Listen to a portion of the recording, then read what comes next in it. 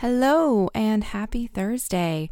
Welcome to this week's episode of Desire Made Real, a Discovery of Witches podcast. But before we get started, we wanted to make a quick announcement. You may remember that we have decided to do some live tweets of a few of the episodes. So we will be doing episode 6 this Sunday, February 17th at 8 p.m. Eastern, 5 p.m. Pacific. Keep an eye on our Twitter account on Sunday. We will post a link to a rabbit room where we will be streaming it for you to watch along with us. So enjoy the rest of your week and hopefully we'll see you Sunday.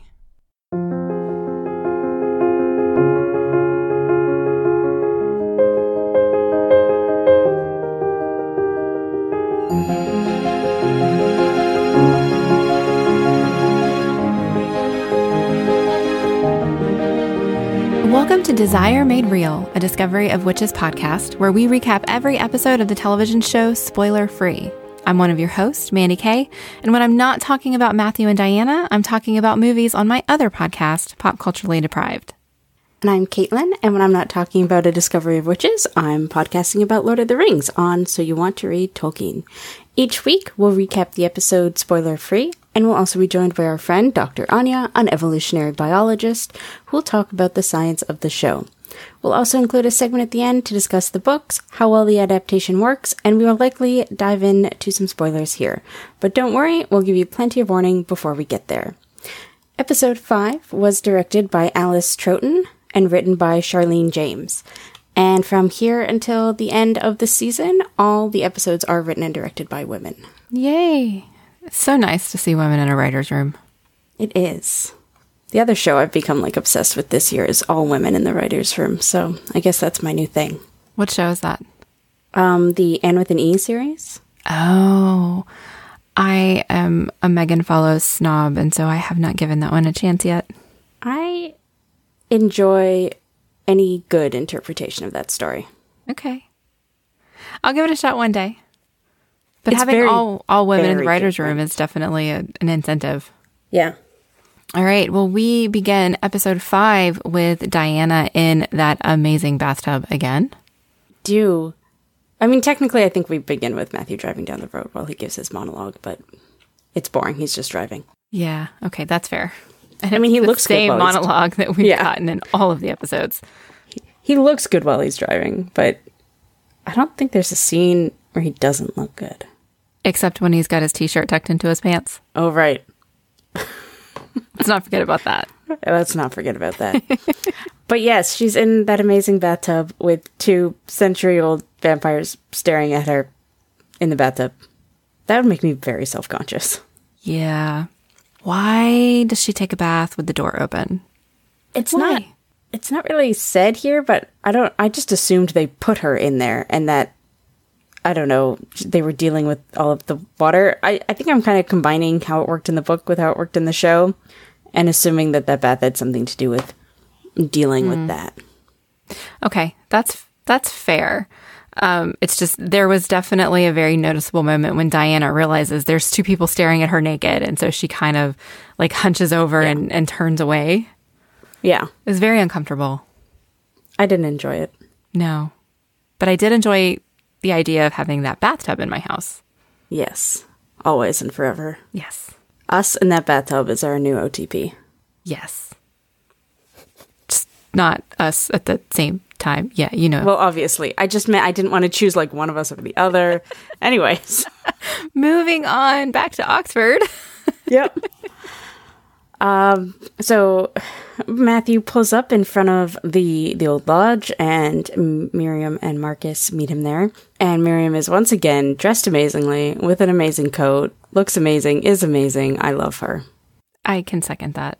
And then we cut to the lab quickly, which, just because I was curious, I looked up the village that the lodge is in, which is in a little town called Woodstock, which is 8 miles or so outside of Oxford. So why would he have gone there? But whatever. Yeah, I would have expected him to go straight to the lab. So it was strange that they had that little interstitial cut there. Yeah. But then they do go straight to the lab. And Miriam brings up that, they've been, nobody's bothered them until now. And this is all Matthew's fault. And she can tell he's mating with Diana because she's mated before. And this is like the first, really and only look we get into Miriam's past. Oh, you're right. And it's said in not a way that's meant to tell us anything about Miriam, but in a way to kind of condemn Matthew for doing this thing. Yeah. We don't learn what's happened to her mate, what's going on. Mm-hmm. It's focused on her blaming Matthew for mating with Diana, and Matthew just kind of brushes her off. And then Matthew recognizes the scent of the person who broke into the lab after he has verified that nothing has been stolen, and he leaves. And Miriam immediately orders Marcus to call Baldwin. And I like this scene because it does show that the family is trying to work together to sort of solve this, but also Baldwin is like, no, if he breaks the rules, he pays the price. Mm-hmm. Not going to help Matthew out anymore. Yeah, I like the thing that he said to Marcus on the phone was Matthew never destroys only himself. And so Baldwin is trying to put the family first and not Matthew first. Yeah. Which I think is interesting, but I'm struggling with both what Miriam did here and Baldwin's reaction to it, because part of me feels like Miriam is being a tattletale. I don't think book Miriam would ever have done that, especially since we know a lot more about why Miriam sticks around with Matthew in the book than we do in the show. Yeah, when I think about it, the way she's been presented in the show, I see her loyalty to Matthew is very much in the same vein as Isabeau's. Like, both Isabeau and Miriam are very firmly against this thing that Matthew is doing because they love Matthew. Right. But it doesn't always immediately come across that way, especially when Miriam, as soon as Matthew leaves, Miriam's like, okay, we have to call Baldwin. Like, we have to do something here. Yeah. And it's just frustrating a little bit, I think. It is, but I do also like Baldwin, and I like seeing his relationship with Matthew. Mm-hmm. But I more than anything, like, I can see Miriam kind of being like, call Baldwin. I can't see Marcus being the one who actually does it and is like, look, they're mating, it's weird, blah, blah, blah, blah, what should we do? I don't think Marcus, I don't see Marcus having that type of relationship with Baldwin. Oh, no. He definitely wouldn't have called if Miriam hadn't said to. So that's a bit weird. But I do like how they're setting up Baldwin to be a little bit more sympathetic than he was in the show, in the book. Yeah. Yeah, I'm not entirely against Baldwin, especially at this point. Mm-hmm. I mean, given the information that he has at this point, he really is just trying to do what's best for his species and for his family. Right. And I cannot fault him for that. I just fault him for his arrogance a little bit. Yeah, that's fair. And then we get to go hunting again. This is slightly different than the last time we went hunting with Matthew. Just slightly. I like the way they set it up. We've got the juxtaposition of Matthew hunting Jillian, because Jillian is the scent that he picked up when he was in the lab for who broke into his lab, and Isabeau hunting the fox in front of Diana. Yeah.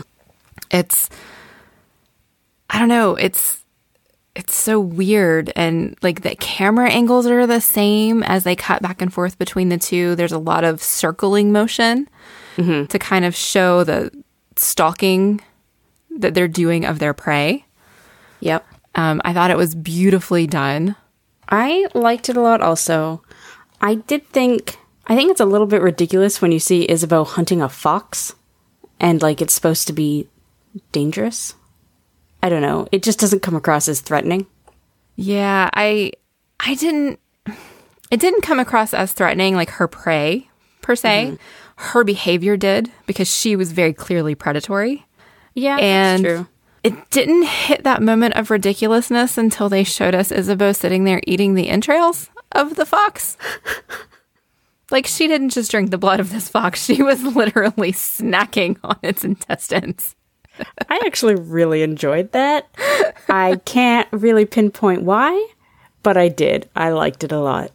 I do think it's really impressive at how graceful Lindsay Duncan looked doing it. Yeah. And it's really weird that I'm using the word graceful to describe eating intestines. I don't think... I like to think she wasn't, like, chewing on them so much as, like sucking the blood out of them. That's grosser, actually. Oh no, she was full on chewing. Like she was talking with her mouth full. I guess. It was weird. But yeah, we did see when Matthew bites Jillian, again, we get to see that blood has some sort of, or it gives some sort of psychic link to the vampire. He sees the memories that she has of breaking into the lab, so he kind of got to see what she was doing and what she was looking for. Yes, which was interesting. I hated Jillian in this scene. Oh, absolutely. I'm glad Matthew bit her. Well, okay, so can we talk for a second about how monumentally stupid Jillian was for breaking into Matthew's lab? What did she think was going to happen? I don't know. I think, like, Peter Knox has manipulated her a lot, and I guess she just wants to impress him. But did she think they wouldn't be able to smell her and know that it was her? It's possible she doesn't know anything about how vampires work, and I'm not trying to defend her. I'm just saying, like, it's possible she didn't do her research, that she was actually just stupid about this, beginning to end. Okay, that's fair. I will give you that. Okay. Although it did seem like she took initiative on her own because Peter Knox didn't know about it. He found out about it when the guy was telling him. I don't know what that guy's name was later on. We get his name next episode. I forget what it is, though. Yeah. So, it's weird all the way around. And I super thought that he killed her. I mean, she looked dead. She looked dead. She looked super dead. I really thought that as he walked away, she was dead. Would you have been forgiving? Like, would you have still been cool with Matthew as the hero of the show if he had killed her? I don't know. Probably because I'm fickle. Right. And that means Matthew can do whatever he wants and I'm still going to like him. Probably. I really don't know, though. Yeah, I don't know either. If he killed Peter Knox, yeah, I'm all for it. But I guess Jillian is kind of a, I don't want to say innocent bystander, but she's definitely, it's not all her fault because Peter Knox has put her in this position with his manipulation. Yeah. I don't know. I'm just really glad he didn't kill her. I'm glad too. We switch to the congregation and they're talking about how Matthew's attacked a witch. And Peter tries to play it off like he just randomly picked someone. But again, we see because Marcus spoke to Baldwin, he knows that Jillian broke into the lab. And while the vampires seem okay with this, some of the witches, and Agatha in particular, doesn't seem like that is justification for attacking a witch. I don't know. I kind of think it is. I think in their world it is, yeah. Right, that's what I mean. So later in this episode, Baldwin refuses to let anybody else from the congregation on his property. So vampire property clearly has some sort of sanctity. Mm-hmm. And so if they're going to let Baldwin make that call, then they have to be okay with Matthew feeling the same way about his own lab. Yeah. And I also feel like Knox plays off that he doesn't know why Jillian would have done this when he specifically requested the Oxford witches, look into Matthew. Mm-hmm. And I just hate him so much. Oh, I hate him, for sure. And then we go back to France, and Diana is doing her weekly check-in with the aunts. And I really like this conversation because everybody seems to keep their cool during it. Yeah. Which is not generally the case where Diana and Sarah are involved. Yeah, it almost feels like Sarah's response to Diana is slightly out of character. When Diana says something like, I'm sorry, I haven't called and updated you on anything. And Sarah's like, oh, well, that's okay. Tell us now. I'm like, the Sarah from last episode would be flipping her shit.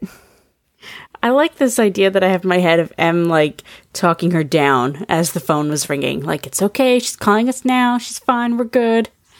Oh, okay. I do like that visual. That's good. Okay. And then, once again, we see Em being, the voice of reason during all this. Mm-hmm. When Diana's explaining that she's in love with Matthew and screw the covenant and all that. And Emma's like, well, how does Matthew feel? And Diana's like, well, he hasn't said. But I know he loves me. Yeah. Yeah. So did you pick up on it was kind of a throwaway line, But Diana tried to draw a connection between her love of Matthew and Sarah and M's relationship. I did pick up on that. I don't think I like it. Yeah, no, I don't like it at all. And yeah, I almost wish that Sarah or M had responded to it. As soon as Diana said, I thought you two would understand, I feel like they should have called her on that. Yeah, I agree. They should have called her on it right away. But then we get to, this scene. I was going to say the best scene in this episode, but a lot of good things happen in this episode. But one of my favorites, Hamish and Matthew, best bros forever. Yeah, Hamish. Hamish is awesome. He is. And I like in this scene, we get the feel from the friendship that we wanted last time. Mm-hmm. You know what I mean? Yeah, this scene doesn't end with Hamish being all judgy like it did in the last one. And so this is just full-on supportive friendship. And it's so wonderful to see between two men. It is, absolutely. I think, have we talked about this before? I don't remember. But how this show is really good at showing caring relationships between men. And I really like that. Mm-hmm. Yeah, no, we've touched on it before because of Marcus. Okay. Yeah. Like Marcus and James and Marcus and Matthew. But I think this is probably the best scene that we've gotten so far. Yeah, absolutely. I do love, like, Hamish says some really smart things, but my favorite exchange in this conversation is when he's like, do you love her? And Matthew just sort of looks at him and he just says, oh, Christ, Matthew. And then Matthew goes, I know. It just shows such a good camaraderie between them. Yeah, it absolutely does. We do also learn a little bit more about the importance of Matthew and the de Clermonts in this scene. It's, again, it can be so easily glossed over. I love the way they just throw little things in. But, you know, Matthew says that he kind of hoped that they would ignore this 1,000-year-old rule. And Hamish is like, well, they kind of do, you know. I'm with humans all the time. And Matthew says, but you're not a threat to the congregation, a vampire and a witch. Specifically me, Matthew, a de Clermont, is a threat. And so you get this really, this idea that Matthew is somehow this big fucking deal. And it's such a terrible thing for him to be breaking a congregation rule and maybe trying to overpower the congregation. Maybe that's what the congregation's afraid of at this point. But I love how you can kind of get all of the potential of where the future is going just from this one little line that Matthew says. Yeah. Yeah. They're really good at these throwaway or like quote unquote throwaway lines that hint to how the de Clermonts are a big fucking deal. Yeah. They just give us tidbits, little nuggets. And I think that's great because I know we've talked about before, I think it was particularly in episode 2 or 3 where it was just so exposition heavy. And now they've kind of found their rhythm of showing us things and then just giving us little pieces as we go. Yeah. It's great. I also enjoy it. And then we are back in France again. And Isabeau has decided to educate Diana about Matthew's past. Oh, Isabeau. And so she talks about how Matthew was born in this village as a human, and his father was a carpenter, I think? A stone dude? Stone cutter. Stone dude. A stoner. He was a stone cutter. There we go. And helped build this church that she shows, which is so incredibly not a 1,500-year-old church. Shh, it's the magic of television. Okay, sure. I do agree with you, though. Because if you look at the shots that they do of Sator from far away, the outside of it does actually look like it's a little bit falling into ruin. Yeah. And the outside of this church looked pristine. It looked pristine, and just like the style of it, like they wouldn't have made that 1,500 years ago. It was just wrong. And I am in no way a historian or anybody who would know this, but even I can tell that, like, there's a tower. No. Anyways, it's fine. Then they go into the church, and Isabeau talks about Blanca and Lucas, Matthew's human wife and their son. Yeah. And I hate everything about this conversation. I do too. My notes are literally just, shut up, Isabeau. Yeah. I hate that I feel that way about Isabeau in this scene because I love her, but she just needs to back off. This is done very differently than it is in the book, so I will say that. They decided to do something different in the show. But her implication, what she says to Diana, like, in 1500 years, Matthew has never mated, and she doesn't think he ever will, because no woman can give him a child, now that he's a vampire. And I hate this implication that his previous relationship with Blanca and his current relationship with Diana is somehow dependent on their ability to have a child. Because I have a feeling that Blanca was probably a worthy human being of love without having children, and so is Diana. And relationships do not rely on children. Absolutely agree. And I hate that so much. And yeah, everything that Isabeau says in the scene is designed specifically to hurt Diana. I mean, she could have given Diana all of this information about Matthew's past in a much different way, but she did it in a way to drive Diana away. I mean, she's already tried to do that with the hunting scene, and Diana's response to that, we didn't even talk about that, but Diana's response was, "You don't scare me. Can we go home now?" Which was fantastic. And so Isabeau is like trying to step up her game to get rid of her, and it just drives me crazy. And it's sort of couched in this like, oh, I'm just trying to help you, and like we're getting closer. Because when they walk out of the church, they're both kind of like smiling and having a nice conversation. And I'm just like, what? No, that was bullshit, Isabeau. Right. I also don't really like, I don't really know what else we would talk about this, but Diana never asks Matthew about Blanca and Lucas in the show. And I'm kind of sad they never have a conversation about that. That could come up later. I guess. There's still time. I guess. This is also where we do get the story of how Isabeau turned Matthew, or why Isabeau turned Matthew. Yeah. He, after Blanca and Lucas died, he fell from the tower that he was building in the church. And could have been he fell, could have been he jumped. Isabeau doesn't really know. I think the way that she says it kind of indicates that she thinks he jumped. So she decided to sire him, to turn him so that he would live. And I think it's really interesting here. She uses the word rage to describe Matthew after he was turned. And Diana's response to that is, I can't imagine Matthew being like that. And that's kind of how I feel. This is the first hint that we've had in this particular context that there's more to Matthew than the control that we see. But it's the second time in this episode that somebody has talked about Matthew in a way that's not quite so good, because we had Baldwin before saying Matthew never destroys just himself.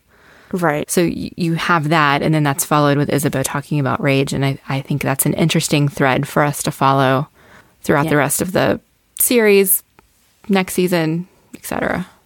And she mentions that he used to basically just disappear, and she had no idea what he was up to during that time.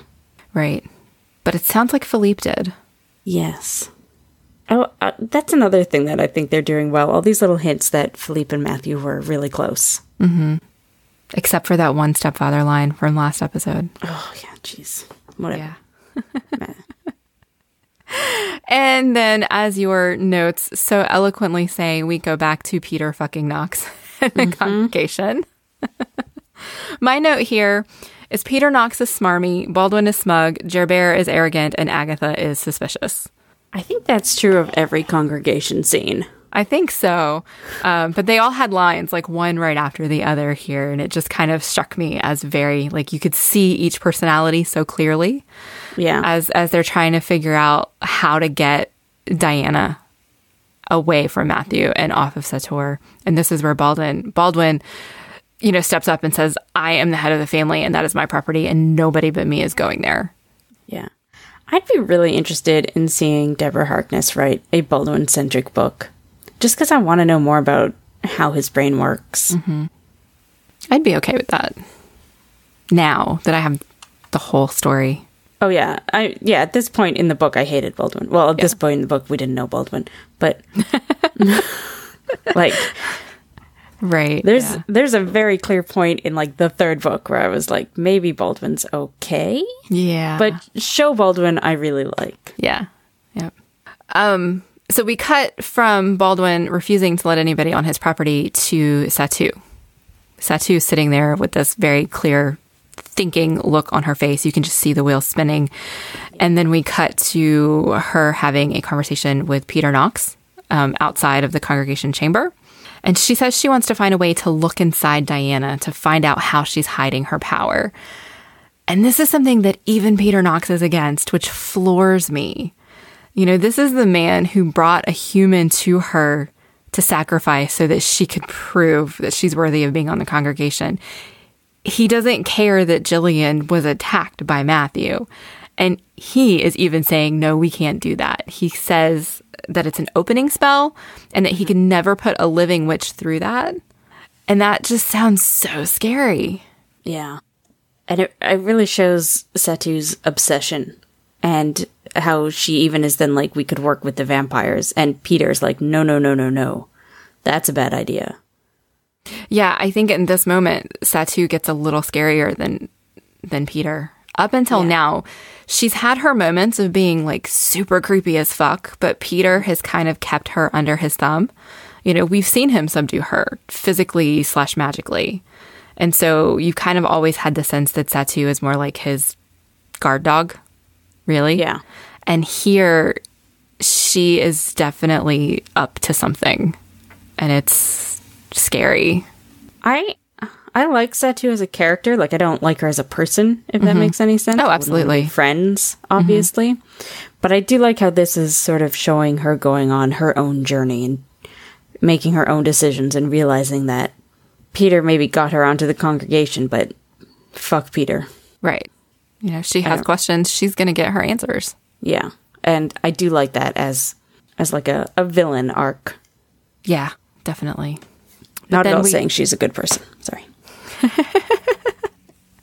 No, she's definitely not a good person, but she's a good, interesting character. Yes. Yeah, and so then we cut to a completely different tonal scene with demons at dinner. Nat has had the online forum that we heard him talk about before that the congregation is forcing him to shut down, but it has caused several of them to meet in person. And they are really talking about how they can kind of get around the congregation's rules at this point. But we don't get to spend a lot of time there, which I really wish that we did.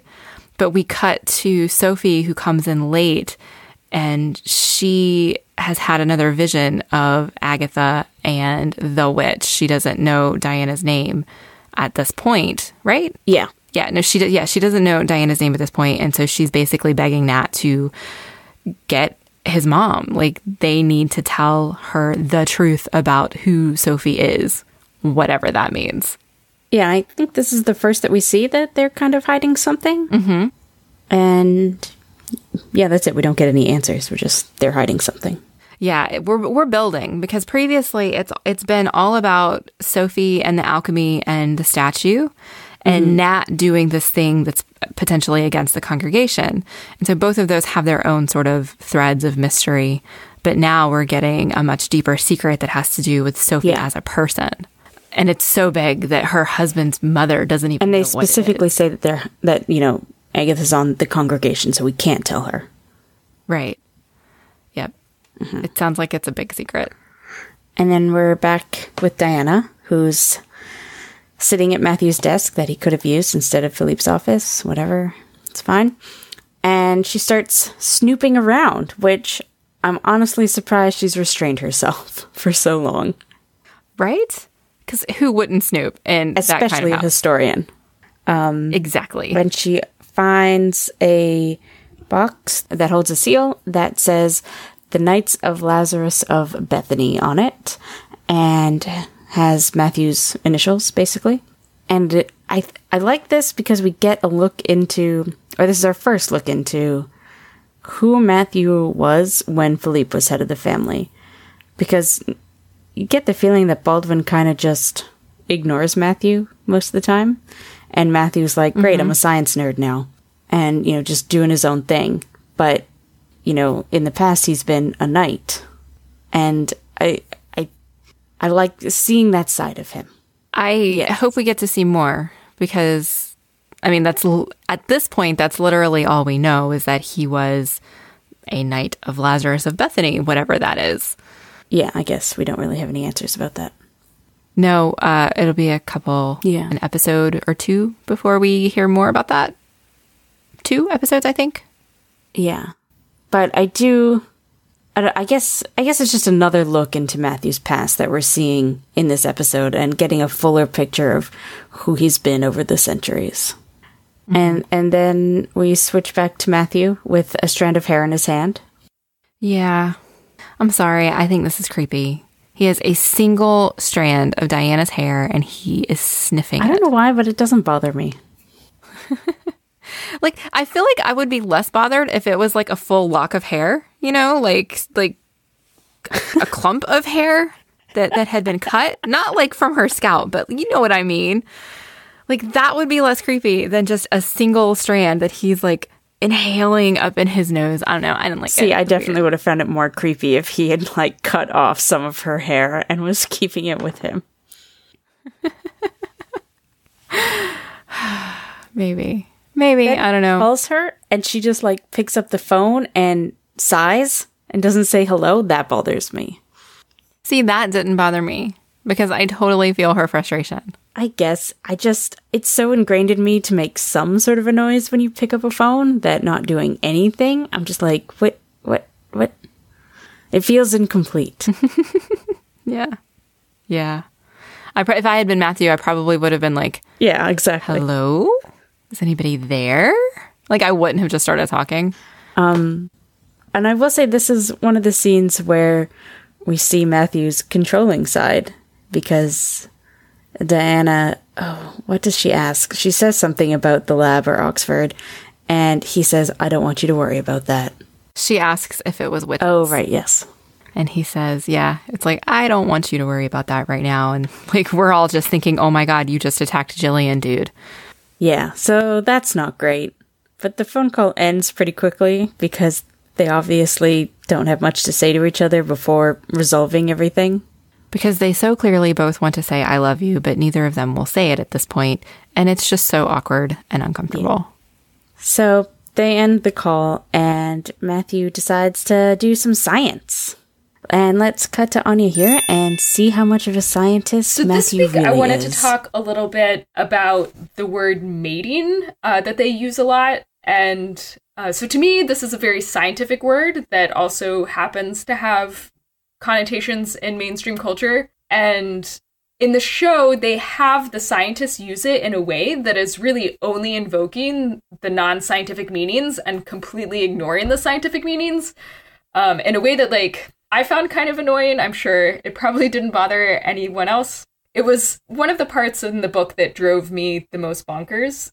So basically, scientifically speaking, vampires don't mate because they don't reproduce sexually. They're essentially an asexually reproducing parasite that sort of lives in the human host body. And you don't need 2 vampires to make a new vampire. It only takes 1. And so using the word mating to mean what in biology we would call actually pair bonding really kind of rubbed me the wrong way. So pair bonding is the word that we use for, 2 organisms that, form a strong social bond and often like raise offspring together, or in humans, have like a romantic bonding together. And then versus mating is, the actual act of physically having sex. And it's an important distinction to make in biology because in most species, those actually aren't the same thing. And so this has really best been studied in bird species, where over 90% of birds are thought to be socially monogamous, where they have these really strong pair bonds where they, you just pick one other individual and you're socially associated with them and like have a nest and all of that. But 75% of species also have extra pair fertilizations, is what it's called. Basically, cheating on your boo.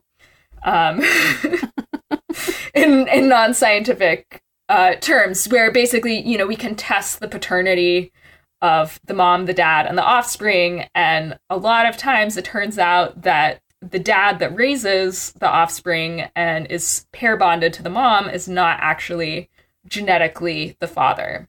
And so I think Matthew and Miriam should know better. And I don't think they would casually use the word mating to describe what he's doing with Diana, because it has nothing to do with reproduction. It's basically just, you know, a romantic bond, but they're not gonna have a baby. And I don't think he has plans on turning her. So yeah, like, to me, when I hear Miriam say, like, oh, he's mating with her, I see the signs, I think, oh no, is he gonna turn her? But I don't think that's what Miriam means at all. Do you think they chose to use the word mate because of the more mainstream common usage of the word? Like, it's recognizable to the general public as something like soulmates, and like you're saying, pair bonding is not something that we would say in a non-scientific context. Yeah. So do you think it was just because it's familiar to the audience at large? Probably, but I guess, I don't know. I feel like if you watch enough Discovery Channel or like nature documentaries, you're kind of used to like, the lions are mating on the savannah, you know, like it's not, I mean, but I think you are right. It's hard to think of a better word. I mean, you could say like he's getting romantically involved with her or like starting a relationship. I do actually have like an in-world explanation that works for me, in that it is just a poor translation. What do you mean? Meaning that it probably wasn't originally an English term, since vampires are so old. Oh. And this phenomenon definitely existed pre-English language. That's true. Yeah, because English is only a few hundred years old. And Matthew's, you know, 10,005 or whatever. He's 1,500. Yeah, but like, I'm a professional Isabeau mathematician, and don't worry. Isabeau and Philippe were mated, and they are thousands of years old. See. Right? So I always assumed it was just like they chose a word in English that made sense, but didn't really make, like, I don't think that it wasn't the original term. I see. And because Miriam and Matthew are both scientists, they're also both vampires. So when they use that term, they're not using it in that scientific context. They're using it in their vampire context. Yeah. That totally makes sense. And thank you for fixing that for me. That's how I think of it. Linguistic problem, not scientific problem. I actually really like that explanation, because we do have a habit in English of paring down ideas into these tiny, tiny words that just remove all context. It does bring up another question, though, which, you know, since I'm a scientist and this show wants me to think about it in an evolutionary context, I wonder, like, why vampires even have the urge to have sex, since they can't reproduce. And you know, obviously, a lot of their human urges change once they turn into a vampire and get taken over. So, yeah, like, my headcanon that I use is basically just that vampires use sex to attract human victims. And so they're having a sex drive helps them get food more easily. And so that's sort of why evolution has favored them keeping their sex drive after they get turned. And they really shouldn't have one anymore in terms of reproduction. And that also works for the metaphor that we were talking about in a previous episode. Yeah, that vampirism itself is basically just like a metaphor for sexual desire. Yeah, I think actually that's supported by... So we've seen 2 scenes in the show so far of a vampire trying to feed/sire on another person. One was Marcus trying to save his friend. So obviously that's not sexy and it's not really related to feeding. But then we see Juliet with her Matthew stand-in, and she definitely uses sex to attract him. Yeah, and, you know, like, vampires are super strong and super fast, so they don't, like, necessarily need sex to get a victim if they want to just go with brute force. But then if they go with brute force, it's, like, more public and out in the open, and they're more likely to, you know, incite mob violence or whatever. So, like, using sex appeal to get somebody in a dark alley or something, you know, it seems like that could be pretty useful.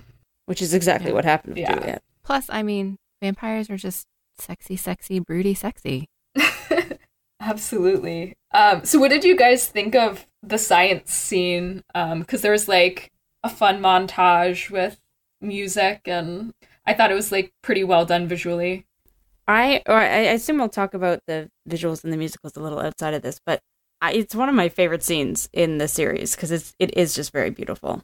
Yeah, and again, like a lot of what they were showing didn't really make sense scientifically, but I didn't care because I thought, you know, they were clearly going for like what worked really well visually. I had a feeling it didn't make any sense, so thank you for confirming that for me. Yeah, so basically most DNA and like genetic work is all done in single-use plastics for two main reasons. Like first, you want to keep things really clean of contamination, and you can't really just sterilize things because even if you kill bacteria, their DNA is still there.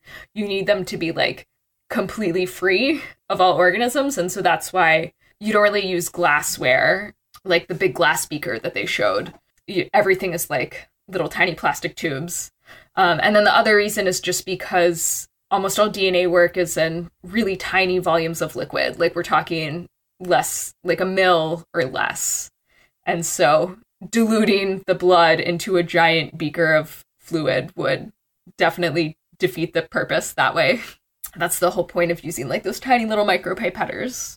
And then the other thing is that, so their scene shows Matthew loading the blue dye into a gel. And so those gels are often used to look at DNA segments where you are looking for a specific segment, but not for the sort of like whole genome wide sequencing stuff that you do when you're looking for markers. Mm-hmm. So yeah, the kind of work that it sounds like their lab is doing would be done on a sequencing machine, which is pretty boring. It just looks like a big gray box, but it's a big gray box that cost hundreds of thousands of dollars. And because they're so expensive, they mostly are done in what are called like big core facilities, where basically an individual lab couldn't afford one of these machines. They send in their samples and then get them sequenced at this facility, and then the facility sends you your data back, and then you analyze it back in your own lab. Right. Also, his gel loading technique is so sloppy. As someone who spent a lot of time in undergrad loading gels, I was just like, Matthew needs to get a steadier hand. Which you'd think would be the last problem he has. Yeah. And then the final thing that I wanted to talk about was when Miriam says that the program originally didn't recognize her markers, I guess because the data was done on historical witches, and she said, you know, like there's been mutations since then, but then they were able to look closer and find out that she has every genetic marker that they've ever seen in a witch. Mm-hmm. So for me, that is a bit confusing because theoretically, in order for her to have those markers, then her parents also would have had to have those markers unless she's having like weird spontaneous mutations, which would probably also cause lots of problems because most mutations are bad. Like a mutation is usually a random change, and so a random change is more likely to mess something up than to make something better. But you know, I guess you can just hand wave that as like they're magical mutations, right? Because they're witches, so maybe their mutations don't follow the same rules as human mutations.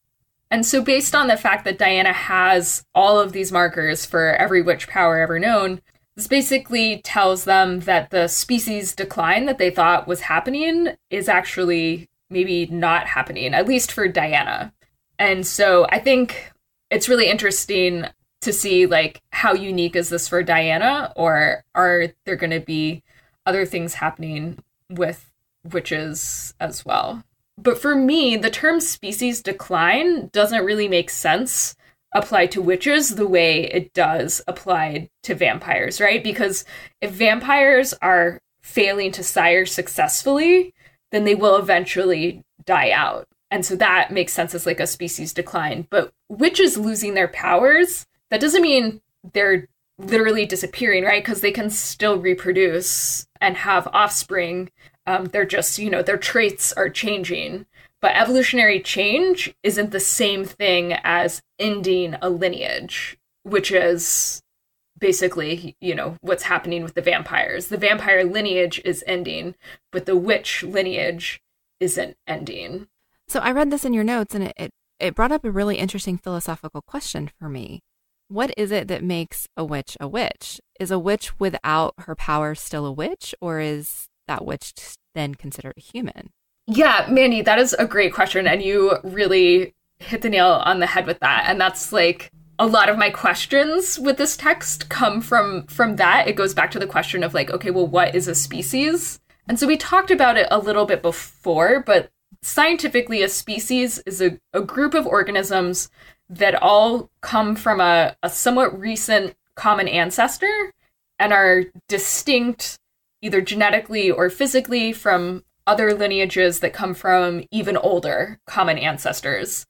And so it's a little bit of a wibbly-wobbly line. So for sexually reproducing organisms, we usually use the ability to interbreed and reproduce as a key measure of species separation and for like what makes species distinct from each other. But for asexually reproducing things like bacteria and viruses, like people usually just pick a arbitrary level of DNA differences to make them different species. Thinking about how that might apply to humans and witches, if witches are interbreeding with humans, then I wouldn't necessarily say that those are different species. I would say that witches is just a classification of humans who happen to have this extra trait of different powers. But to me, I don't know, it doesn't really make sense to think of witches as a species. And then the same would go for demons, since we've already learned that demons can be born from humans. Exactly. And so, yeah, that's like part of the reason why I was so interested in being on this podcast and talking about it is because I'm like so fascinated by the book and the TV show, because it seems like it's really trying to do something interesting with ideas of evolution and DNA and species and like tackle them in a really interesting way, but I'm not sure if it knows what it's doing. And yeah, so I guess, since I haven't read the second and third book, we'll have to wait and see. But I do love that they're at least trying to incorporate science into the sort of monster fiction genre. Yeah, I think there is definitely a level of mystical in this. I mean, even talking about mating, I think a piece of the mating is like a psychic link somehow, or some sort of mental drive. It feels mystical. And so there's this mystical layer underneath everything, but they're trying so hard to keep the science at the forefront. And I find that fascinating because we just don't get that very often when we are telling vampire and witch stories. Yeah, and honestly, like in the same way that I feel like this series is in so many ways a reaction to Twilight, like this series makes me want to try and write some like vampire witch fiction that has like an actual consistent biological underpinning. Like if vampires are parasites, then like let's make them legit parasites. I support this idea. Yeah, I think I've never heard vampires described as an asexually reproducing parasite, and I think that's the most amazing thing ever. I mean, it's so true though, like at least from an evolutionary perspective, because that's how they do it. I'd be interested if that would ever get published, because like vampire fiction gets published because it's sexy. I think you can make vampire science sexy. We'll workshop it. There's our tagline for the episode. I think we can make vampire science sexy. There we go. We got it. Yeah, and going back to this idea of like an evolutionary perspective on vampires, assuming that the test for markers that Miriam did in Marcus's DNA last episode, it really matters whether she was looking at his human DNA or what we're assuming is his vampire DNA, because if the vampire fitness just depends on the vampire DNA, then that's like a fairly straightforward evolutionary process. If the vampire's ability to reproduce depends on the human DNA of its host, that gets into really cool, interesting coevolution territory, basically, right? Since humans are largely evolving separately from vampires, right? Like the human genes that are being successfully reproduced are the ones that help humans survive, not the ones that help vampires survive. And so what's good for human fitness might not be good for vampire fitness, and vice versa. That's an interesting concept. I don't think it's ever occurred to me that the human DNA would matter. I mean, that's one way to interpret the scene. I think it's really ambiguous whether Miriam was looking at Marcus's human DNA or his vampire DNA. I'm assuming that the human DNA doesn't completely disappear when the vampire is there, just because, you know, the overall cellular structure of the human doesn't crumble. That's actually a fair point. Interesting. Okay. Yeah. So yeah, tons of open questions. It's not super clear what's going on, but you know, this really gets me excited and thinking about how vampirism could function scientifically. So it may sound like I'm being super critical, but I'm actually super glad that Deborah Harkness wrote this book and that I'm getting the chance to talk about it. Yay. I'm glad too. Yeah. Me too. So before we wrap up and get back to the episode proper, is there anything else that you would like to say about episode 5? Yeah, so we don't really have to talk about this in depth now, but when you get to this part in the main episode that you're recording, I'd love to hear your take on when Matthew attacks Jillian.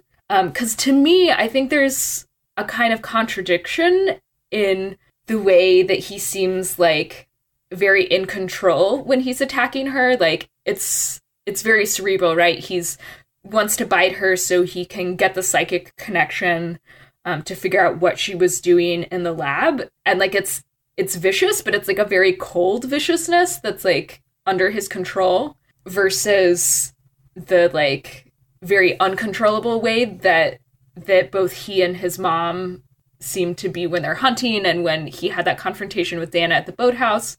So yeah, I just would love to hear your take on that. And then the other thing is, I just loved hearing Matthew talk about how awesome he thought Diana was to Hamish. It's like his admiration of her power and her bravery, I think, is the perfect counterpoint for how fascinated she is with his history and intellect.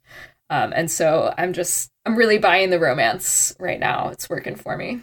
I'm really glad to hear that. Yeah, cool. Well, thanks for stopping by the lab, and I'll see you guys next week.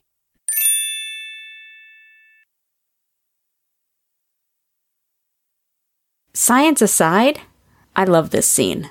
I love the song that plays, which is For You by Ray Morris. I love how they've put a blue filter on it, and Matthew's wearing blue. It's like the bluest scene in the entire series. Which says a lot, because there's so much blue in this series. And then I love all the... This episode a lot throughout has a lot of overhead shots down onto like a circular thing, like the shots down onto the congregation. In this scene, we get a lot of the shots down onto like the beaker after he puts Diana's blood into it, the spinning thingy. Sorry, the spinning, I don't know, test tube thingy. I don't know terms. Centrifuge. Oh, okay, yeah. I actually did know that word now that I hear it. Yeah. Science. Yeah. And I really love all the circle imagery in this episode in particular, but in the show in general too. And I just really love this scene.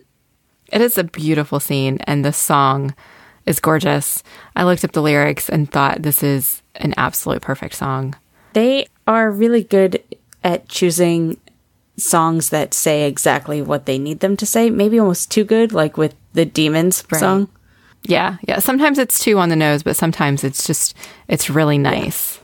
And I think this one worked in the really nice, especially to transition from the call into the science scene and to have him doing all of the testing and stuff for Diana. Like, he couldn't tell her he loved her, but he can do this. Yeah. Oh, yeah, that's so cute. I hadn't thought of it like that. Yeah, it's great. And then Miriam comes in. Yeah, and I think this is the second time in the series that she's come to them and like, Matthew, what are you doing here? Yeah, because clearly Matthew doesn't do his own science anymore. He's too big. He has underlings like Miriam for that. Oh, if you ever called Miriam an underling to her face, I think she'd murder you. She would murder me, absolutely. Yeah, I know we already talked about this scene with Anya and how the science of it doesn't actually make sense, but this is the information that prompts Matthew to go back to Sator, to Diana. Yeah, and I get, you clearly get the idea that he was just looking for an excuse. He's like, well, I have to tell her about this. Bye. Yep. Time to go. But let's talk about that reunion scene because it is so good. It is really good. I will say they do play the Witchwater song again, and that's really nice to bring it all together. And then you get their hands. Their hands, like just touching at first, and then from this moment, we will always be one. They intertwine their fingers, and then he says it, and then they kiss, and it's wonderful, and she has to stand on her tiptoes to kiss him. Yeah. And I don't know why, but I love that. I think it's adorable. And I'm pretty sure he's on like a slight decline, too. It's so good. It's great. Such a good line. Such a good scene. It's the kind of scene that you expect to be the end of the episode. Yeah. But then it's not. I mean, the one disappointment with this scene is that he doesn't go for the butt grab, but it's fine. It probably just cut before he could get there. Probably. But then we cut from this wonderful, joyous, happy kissing to stony-faced Isabeau sitting there. She knows what's just happened. She is not happy about it. She has braced herself for this. But then, okay, I just have to tell you, this is my favorite scene in the whole episode, which I was going to talk about in the favorite section, but I'll just talk about it here. You know, Matthew basically says, okay, this is a thing that we have done. We are not turning back, but if that means we need to leave, we will leave. And Isabeau says, have I ever deserted you? Then why would I now? You are my beloved son, and you are now my daughter. And this scene is just everything. It's really good. It's so good, like goosebump level good. And then doesn't she say, like, and the Claremont women, you know, protect themselves, so I forget the exact words, but basically, you know, get powerful. Figure out your shit. She's like, fix your magic, figure it out. We take care of ourselves. Yeah. But I like that because it kind of, it seemed a little bit like Isabeau was offering help. Yeah. Or at least support. Yeah. I mentioned this in the next scene that we have with Isabeau, but I can say it here too. It's like she's still being stony and almost stoic and standoffish, but also expressing concern. And I like that. Yeah, absolutely. And then we go from this wonderful scene that has just given me goosebumps back to Satu. And she has ignored Peter Knox's advice and is seeking out Gerbert to form some sort of unholy alliance with him. And Gerbert consults his head in a box again and feeds it blood, and it's the most disgusting thing because there's the Slurpee sound effects, and I can hear them right now, and I hate them so much. It grosses me out more than anything I've ever seen in a show or anything. I hate this. No, it's so, I can't. Oh, tell us how you really feel, Caitlin. The visual of it's pretty terrible, too. I mean, because, I'm sorry, I've never seen a show where you prick your finger and there's been that much blood. The blood doesn't bother me. It's just the sound effects. The sound. I can't. It's so bad. I hate it. And her lips are so dry and... Yeah. It makes me wonder, though. So we've seen that a vampire taking blood from a witch or from anybody, another vampire, it, you know, gives that vampire insight into their memories. There's some kind of bond there. I wonder if vampire blood to a witch does something like that. Yeah, we don't really get any about what a vampire blood does to a non-vampire, other than, like, turning them in the show. We get some information in the book, but not much. Yeah, so, like, they don't really explain why he's feeding blood to the head in a box. Because he didn't do that the first time he consulted her. No.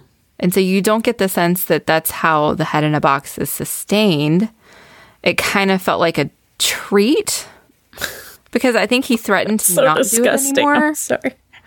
I know. It's terrible, but I want to know more about why. What does it do? Yeah.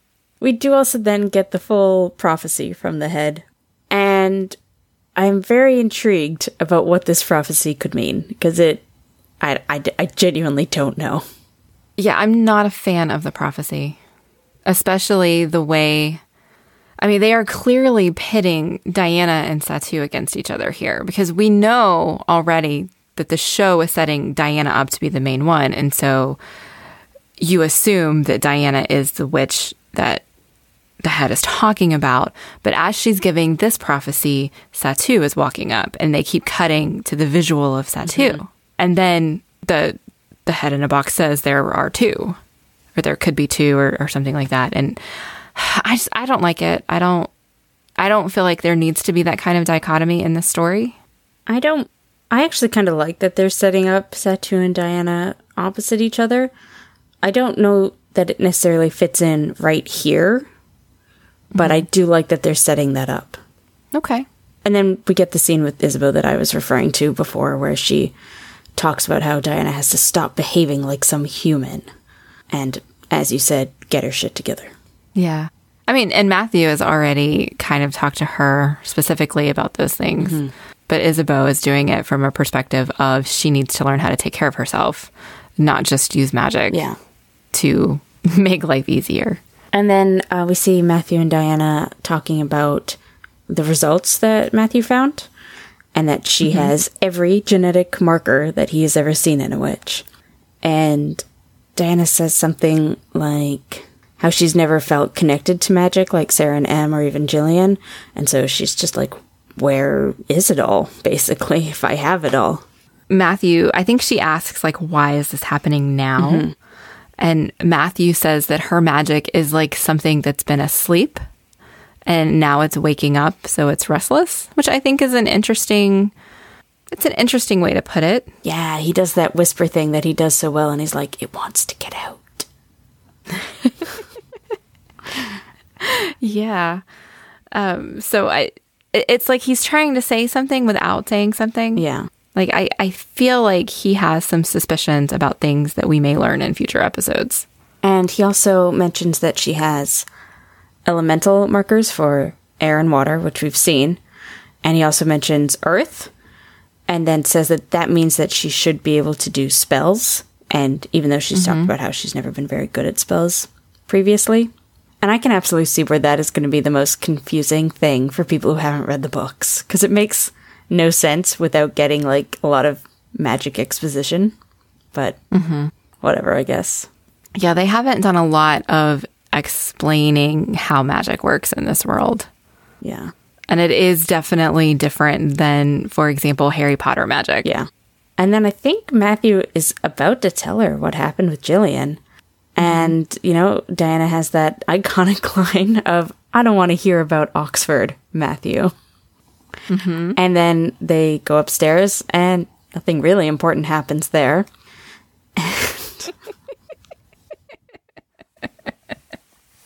That's my favorite line in the notes that you wrote. This is a fun scene. I like this scene. I do too. You know, Matthew asks her if she's ever heard of bundling. And bundling is, gosh, it's an old practice of courtship, essentially, where two people who are courting would go to bed together, fully clothed, sometimes with a board between them. And it was intended for there to be intimacy, but not sex. And so this is what Matthew is proposing they do here. They are not actually having penetrative sex, but they certainly have some fun. Yes. It is a great scene. I love when there are sex scenes that end in laughter. Yeah, they're just so cute here. Like they have fun with each other, and it's not all about this, I don't know, this unrealistic, unattainable passion and desire like you see on television. You know, this is real you know, people laugh, people have fun, people enjoy themselves. And I think when I watched this for the first time, I started texting you, oh my God, they're laughing. It's wonderful. Yeah, you did. And I also really like I like how he brings up bundling as not kind of a joke, but also something like it's that historical flirting again. You know, he's not just bringing up a random thing. He's like, oh, let's talk about history. That gets Diana hot. Right. Yeah, and then when they're finished, she says, I don't think that's bundling. And he says, well, it is in France. And I feel like that's probably the most funny Matthew has been. Like, that's the actual intentional joke that he's ever made. It's great. I guess we should talk about how she examines him and all of his scars and how he's had quite a violent life, it looks like. Yeah, I do think it's interesting that Matthew becomes suddenly self-conscious when he takes his shirt off. He's afraid that she's not going to like what she sees because he is scarred. I also think it's interesting that vampires can have scars in this world. Yeah, that is different. I like it. I like it a lot. Me too. And I like that we see these physical, I guess, remnants or whatever of his life. He says it's like a map. Right. Yeah, I know he tells her about one that was from a broadsword. And so you know that one happened centuries ago and things like that. And again, it's another look into the other types of people he's been. That makes sense. Yeah, I actually really like that phrasing, other types of people, because you know he hasn't always been this version of Matthew, because this version of Matthew wouldn't have worked in the 17th century, in the 15th century. I find that so interesting because, like, I can look back on myself from 10 years ago and be like, God, who was that? Well, why was that? You know? Yeah. And that must be so weird to be so old and to, like, look back on who you were 1,000 years ago. I don't think I would remember who I was 1,000 years ago. Yeah. I don't remember who I was last week. But you know that thing where, you know, a random thing that you did when you were 10 or something will come back to your head and be like, oh, God. And you'll be, like, freaked out about it, even though, obviously, you're the only person who remembers or cares. Like, that must be infinitely worse when you're 1,500 years old. Yeah. Yeah, I cannot imagine. And have probably murdered people. Yeah, there's pretty good bet there. Anyways, sorry, I brought the fun scene down. I'll save it for favorites. Okay, carry on. And then we switch to Domenico and Juliet in a club, which is an interesting scene, and Domenico talking to Juliet about why she is the way she is. And I like this scene. When I first saw this scene, like the first time I watched this episode, I thought Domenico genuinely kind of had a thing for Juliet. But now that I've seen the whole series, I'm like, no, he's just a manipulative shit who wants to get people to do things for him without seeming like they're doing things for him. And I really love that, like, as a character thing. Yeah, I super hate that he tells her about Diana, though. Oh, yeah. You know, I super hate that, but he's totally out for himself. I don't entirely understand his motivation other than just to bring Matthew down. I honestly think he just likes causing chaos, like just mixing stuff up. Like, we see more of it later, but I think that's what he likes to do. Just when the other vampires are worrying about Matthew or whatever's happening, then he can get whatever he wants. Yeah. Well, I guess when you're centuries old, you got to get your kicks somewhere. Yeah, that's true too. Maybe he just enjoys it. So that was a very quick scene before we cut back to Matthew's tower. And I really like this scene because Matthew is sleeping and Diana is watching him sleep. Yes. And he's like out. Oh, he is super out. But that's kind of the inverse of what we usually get in scenes like this. Usually the guy is the one who's staring at the girl sleeping and she wakes up and then she's all worried about her hair and all that stuff. And Diana's just staring at him with a smile on her face. And I thought it was lovely. And I think this is the most non-blue color we ever see her wearing. It's like a dark purple tank top or I don't even know what it is, but I just thought that was interesting. It's super not blue. And then she goes for a run which it's nice to see that she hasn't given up her, I don't know where I was going with that, her athletic pursuits that we saw earlier. And someone swoops down from the sky and grabs her, and we cut to credits. Yes, like what the heck? They can fly in the show now? Yeah, I think it's interesting that previously Diana asked Matthew if vampires could fly.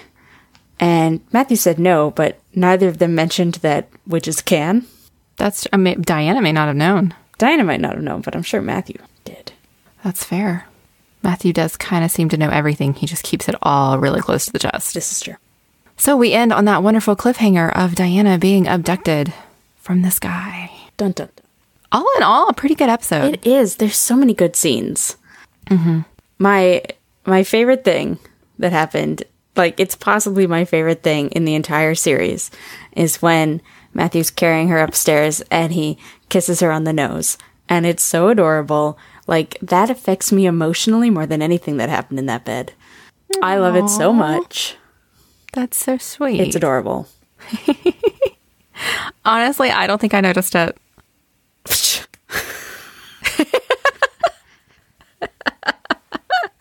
Wow, I have stunned you into speechlessness. Yep. I guess I have to find a new podcast partner because what? Aww. You know, but if we had all the same favorites, then it would be boring. I suppose. I already talked about Isabeau's acceptance of Diana into the family. That's that scene where she calls Diana her daughter, like goosebump inducing. But I also really loved Hamish. Yes. When Hamish and Matthew were talking, because Hamish, you know, as Matthew is just gushing about Diana and all of the things that he loves about her, which is amazing in its own right, he stops Matthew and he says, don't think for her.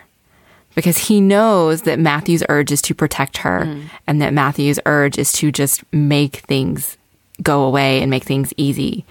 And Hamish is trying to stop that from the beginning. And you don't often see that either. But then on the flip side, he also turns around and says, if you love her, then don't let anything get in the way. And I just love how hopelessly romantic he is. We didn't bring it up earlier, but I mean, this whole scene is fabulous. But when Matthew says that he's worried about her finding out about his past, and Hamish says, I know about your past and I love you. It's so good. I love their friendship so much. Yeah, it's a close second, I think, for the best scene. Yeah. Maybe a close third? Close second. I'll say close second. I liked it a lot. All right, we've tried really, really hard to avoid spoilers, but not anymore. So if you have not read the books or watched all of the episodes, please proceed at your own risk. We are going to talk about things that may not have yet appeared in the show or never will. So please turn us off now if you don't want to be spoiled, and we'll talk to you next week. All right. So they've pretty much cut out the fact that, well, Marta in particular, but I think Isabeau talked about it too in the book, had an idea that Diana and Matthew could have children the traditional human, quote-unquote, way, which I really don't like that they've cut it out. Like, I understand why they... Did they have that... Did they have that inkling this early? Yeah, because she gives Diana the tea that turns out to be a contraceptive. Oh, yeah, you're absolutely right. I do remember that. And I like that they have this foreshadowing of it in the book and that people knew, or at least thought maybe it could happen, because it's kind of I don't want to say a trope. It is kind of a trope, and it's not always done well in fiction. And why I didn't mind it in the books was because it wasn't a surprise. Yeah, they set it up in the book so much better than they have done in the show. I mean, at this point, nobody has any inkling. If you're not familiar with the story, so far the story has not given you any inkling that this is possible. Yeah. Isabeau does have the line, you can never give him children, which may possibly be foreshadowing, but for anybody who doesn't know the story, that's just a statement of fact. In fact, I think that makes it worse because, like, it's saying that nobody thinks they can have children, and, like, that's the trope that I don't like. Like, vampires and humans can't have children, which is whatever. And then, oh, wait, this one can. Like, right. It worked in the book because everybody knew it could happen, and they talked about it like adults. Yeah, I absolutely agree. I think there's a lot more to Diana in the books than we're getting in the show. And I'm hoping that some of that gets rectified in season 2. Yeah, I hope so too. Like, they could bring it up with Philippe. Yeah, they could. Because Philippe knew. Yeah. Like, we talked about this last week, that Philippe knew that it was a possibility and he supported certain things happening. I don't know. It's just, I really love the show and I love how they've done things. But I wish that there were some things they had just done better. Yeah, exactly. And just along the same similar lines, when we were talking about this in the science discussion with Anya, oh my God, it was so hard not to jump in. Oh, I know. I was sitting here like, I know Caitlin is just wringing her hands. Like, she is probably biting her teeth to keep from talking right now. And I'm interested, though, to hear, like, the continuation of that discussion when we see that they can have children. But only... Which we won't see that until season 2. Anyways, and how it's only certain vampires with certain witches. And anyways, that's interesting, I think. Yeah. And then the prophecy about the witch who will destroy the children of the night, or whatever the exact wording is. The only thing I can think that this could possibly refer to is Diana bringing about the end of Benjamin and all of his offspring, because she obviously doesn't destroy all the vampires. Right. I wonder if Gerbert is interpreting the prophecy that way, though. I mean, I'm sure he is. But yeah, I don't know, especially since Benjamin is not even any part of the show at this point. Yeah. But, like, I don't remember his, like, people or whatever having a name in the books. So, I don't know, but that is the only possible thing I can think of this referring to. Otherwise, what is this prophecy about? Like, what? Well, I guess there are some things that even the book readers don't know. I guess that's nice. Yeah. Maybe we'll find out next season. Probably not until season 3. And then in the book, Matthew does just kill Gillian in this, or in that scene where he attacks her. And I just wanted to bring that up because, I don't know, it's a big difference. It is a big difference. Gillian's character is also a big difference, though. I think in the book, it didn't matter because we weren't emotionally invested in Gillian as a character. That's true. And in the show, we've seen her involvement. We've seen how manipulated she's been. She's a victim of Peter Knox as much as Diana is. And we've seen how her friendship and subsequent betrayal has affected Diana. And in the book, they weren't actually friends. Yeah, she was always a terrible person. Yeah.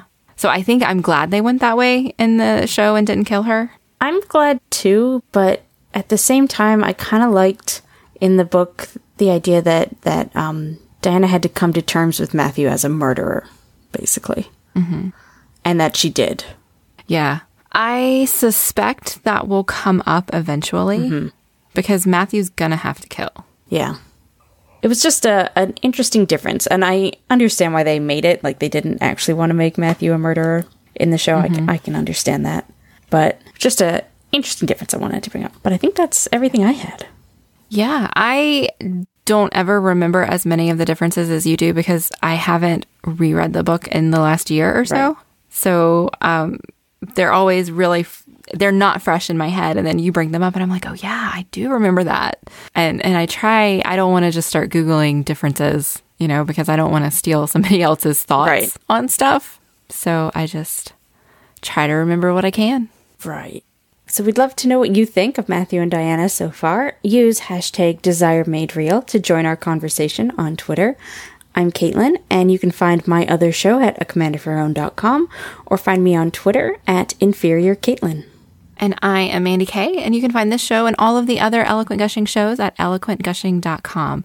You can find the show on Twitter at DesireMadeReal, or you can send an email to desiremaderealpod@gmail.com. Or you can find just me on Twitter at Mandy Kay. Join us next week as we talk about episode 6, where there's some torture. Until we meet again, remember that with every ending, there's a new beginning.